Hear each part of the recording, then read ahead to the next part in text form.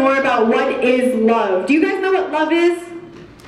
Yeah? How do you show that you love someone? What do you do, Daphne? Yeah, you can kiss them, you can hug them, you can show them that you're there, you listen to them. But then, what does the Bible say about love? So let's go to the next slide. You don't love with words and